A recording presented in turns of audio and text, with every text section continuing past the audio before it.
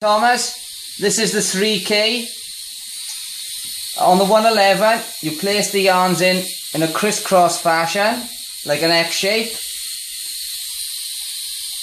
You don't have to hold the yarn tight because of the yarn clamps.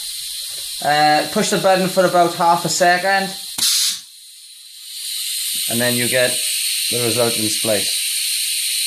So on the model 113, you overlap the yarns, 1 splice, 2 splice. On the lower counts, you can get away with 1 or 2 splices because you still get a good 70 to 80% strength. The more splices you do, obviously the higher the consistency and the strength. But for your application, 1 or 2 will be fine. So you trim away the tail ends.